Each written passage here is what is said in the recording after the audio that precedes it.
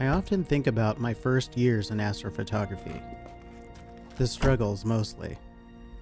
I've been really feeling the need to do some of those photos over. I've experienced so much, and I've also seen so much in the past few years. My equipment has gotten better, and I'd like to think my skills have too.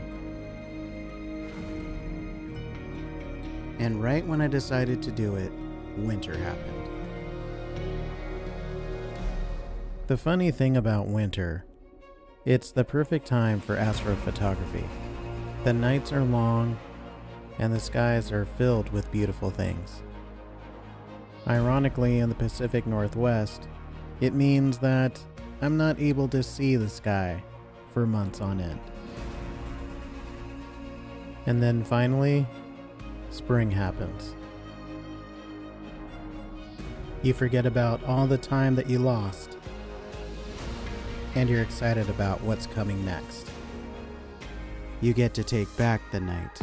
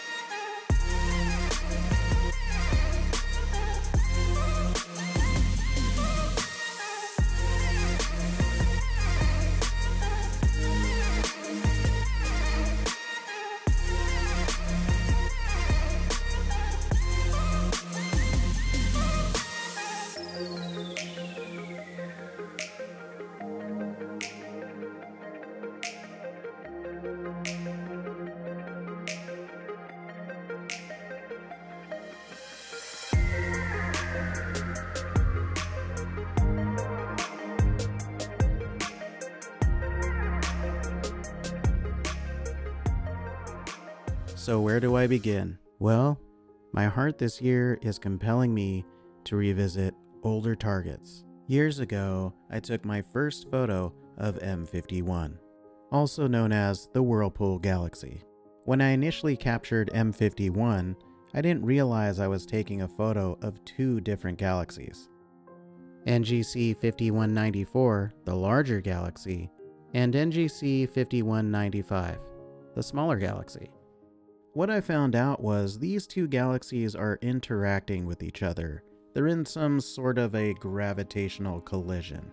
One of the most interesting features that I find is the star bridge that connects the two, and also the dust cloud that slightly obscures M5195, of which I got neither in 2021.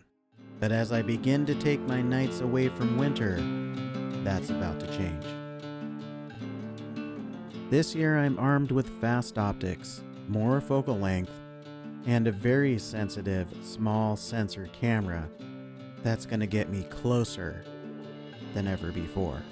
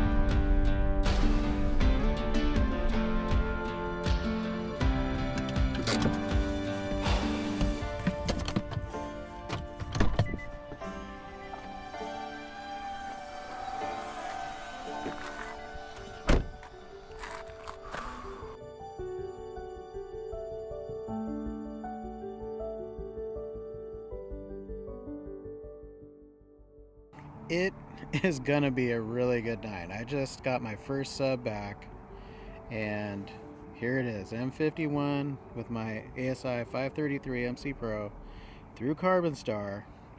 Oh my gosh, those are 4-minute subs, and that is a lot of data. So Thing is I don't know if we're gonna get some of this outer wispiness up here. Hopefully we can. I hope so. I'm gonna try my darndest. It's a lot clearer than it was the last time I was out. So fingers crossed, we're gonna have a really good night.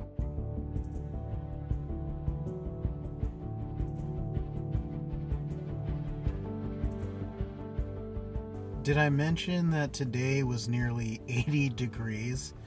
It was the first day here in Seattle where the temperatures got above 60. But the temperature is coming down really fast right now. It's supposed to be like in the 40s tonight, so it's getting cold.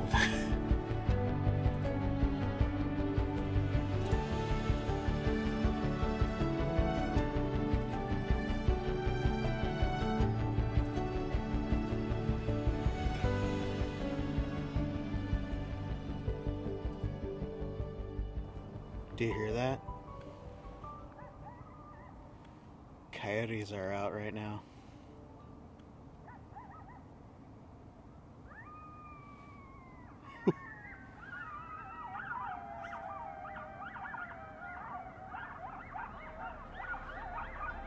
Pretty close right now, oh my gosh.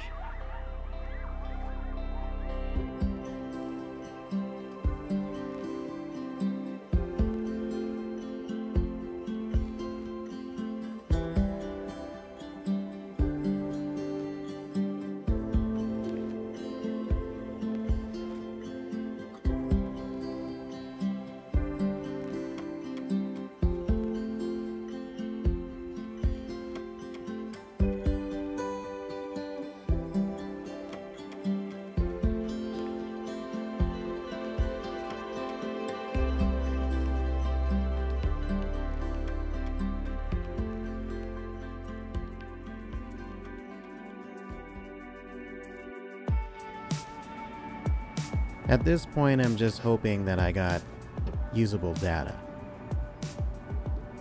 I'm relying on my 533 MC Pro to crop my field of view. And shooting at nearly 600 millimeters with a 6-inch aperture, I'm hoping to get some details on my target. The catch here is my resolution is limited to whatever my seeing was last night. And I'm looking for some really small details.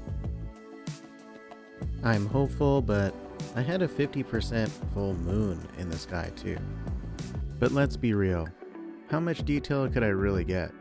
This galaxy is 31 million light years away and about 400 million years old. I'll break it down like this. There's a lot of science in photography, but there's more to it. Photography can invoke emotion and inspire.